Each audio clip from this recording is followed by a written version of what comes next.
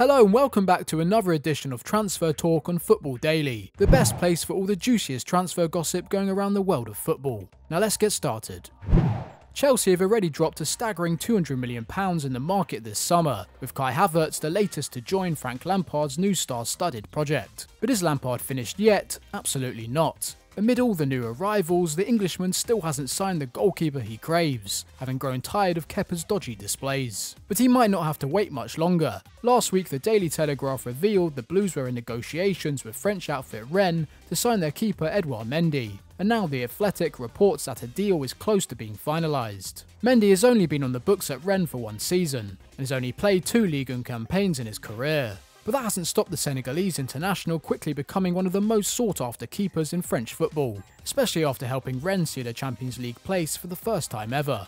Chelsea had been linked with a whole host of keepers, including the expensive duo of Ajax's Andre Onana and Lille's Mike Mignon. Though having already loosened the purse strings this window, the fact the Mendy deal is valued around a modest £18 million could be the reason why they have pursued that path. At 28 years old, he isn't the youngest keeper on offer and doesn't carry the most experience. But as long as he looks more assured than Kepa between the sticks, we doubt any Chelsea fans will mind.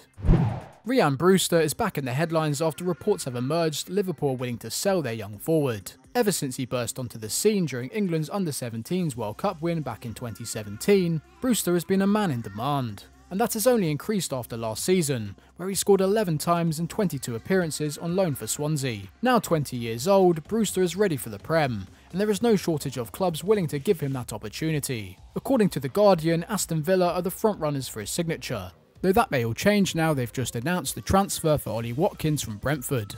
Even then, Dean Smith is still weighing up a £16 million move for Bournemouth's Josh King, having missed out on his teammate Callum Wilson. Returning to Brewster, if the villains don't stump up the £20 million Liverpool are asking for, then there is every chance Sheffield United or Crystal Palace will. The Telegraph claim both are keen on the England Under-21 international, with Palace desperate for a new forward, having resigned themselves to losing Alexander Sherlock on a permanent deal. Even Brighton have registered interest in Brewster, having already secured Adam Lallana from the Reds this summer. Brewster has admitted his dream would be to stay at Anfield, but with competition for spaces tougher than ever at the Champions, now would be the perfect time to build his profile elsewhere. Before we move on to the next section, just a quick reminder to hit that subscribe button and click the notification bell so you never miss another great video.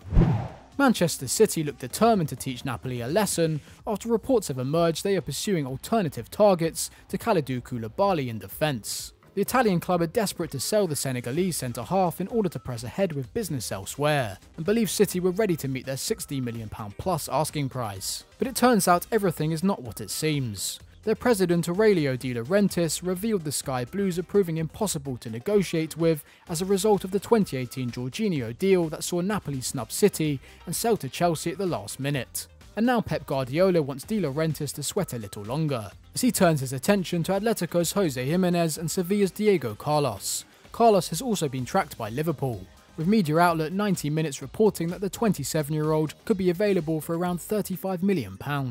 Meanwhile, various reports say Manchester City have even had a £62 million bid for Jimenez rejected, with La Gazzetta dello Sport claiming Diego Simeone is desperate not to sell his Uruguayan star, who has a release clause set at £109 million. This could all be a tactic to make Napoli lower their asking price for Koulibaly, though the Italians will be relieved to see Atletico refusing to play ball with Jimenez. The Manchester Evening News believes Koulibaly's agent is in England right now to thrash out a deal for the 29-year-old. And after a year of endlessly covering this on Transfer Talk, we hope the big centre-half finally gets the move he is after. But City fans, who do you prefer? Go for Koulibaly or try for a younger, cheaper alternative? Let us know in the comments below. From one defensive giant of the game to, well, not quite another, but James Tarkowski could still be the subject of a big old transfer tussle this summer.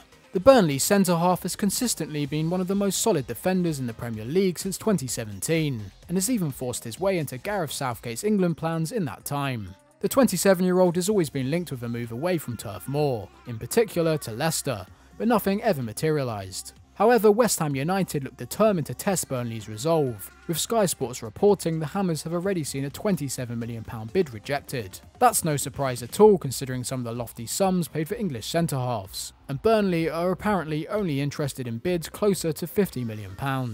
That hasn't deterred West Ham though, with the Evening Standard claiming they have prepared a second offer of £30 million plus add-ons. David Moyes is said to be determined to reinvest the £18 million received from the sale of Grady Diangana into Tarkowski, in order to appease fans furious at the decision to sell the 22-year-old to Premier League rivals West Brom. But for Tarkowski, this is hardly the blockbuster transfer he would have dreamed of. West Ham finished 6 places below Burnley last season, and are a far more volatile club than the steady ship he currently sails on in Lancashire.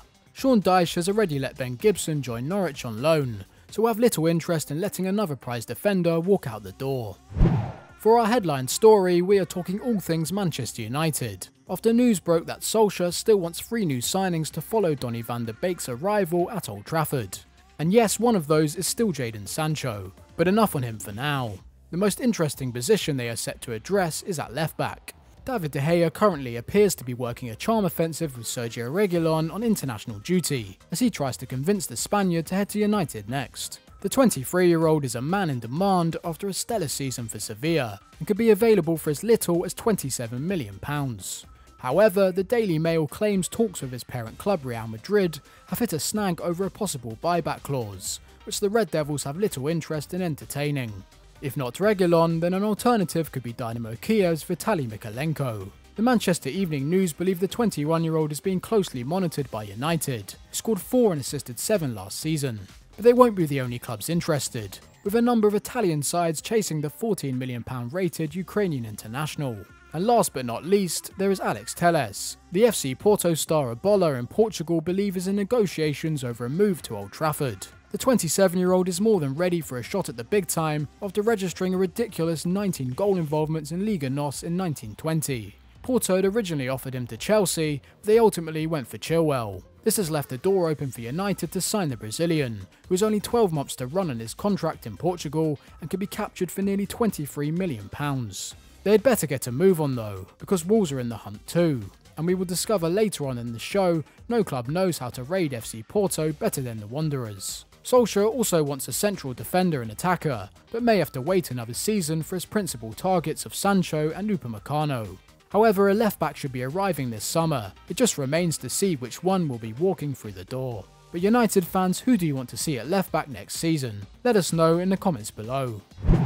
We finish at Wolves, who are well and truly under the spell of Portuguese super agent Jorge Mendes. Just this week it was announced they had shattered their own club record by signing Porto's 18-year-old forward Fabio Silva for a massive £36 million. And now it appears Wolves are ready to pillage Porto again, with a move for 20-year-old Vitor Ferreira. The midfielder, better known by his squad name Vitinha, looks set to join on a year-long loan with an £18 million obligation to buy. It seems a lot of money considering he only played 8 times for Porto in Liga NOS last season, but once again Wolves appear more than willing to listen to the wisdom of Jorge Mendes. Vitinha would become the 7th player under Mendes' Gesti Futer banner in Nuno Santo's side, having continuously directed his clients in their direction over the years. Diogo Jota, Ruben Neves and Rui Patricio are all markers of their successful partnership. And don't forget, Alex Telles could well be on his way to the Molineux too. It's uncertain whether Vitinha would jump right into the first team at Wolves, but with interest growing in their initial batch of Mendes-inspired Portuguese imports, his arrival plus the signing of Fabio Silva suggests the West Midlands side are preparing a second generation should their biggest stars depart.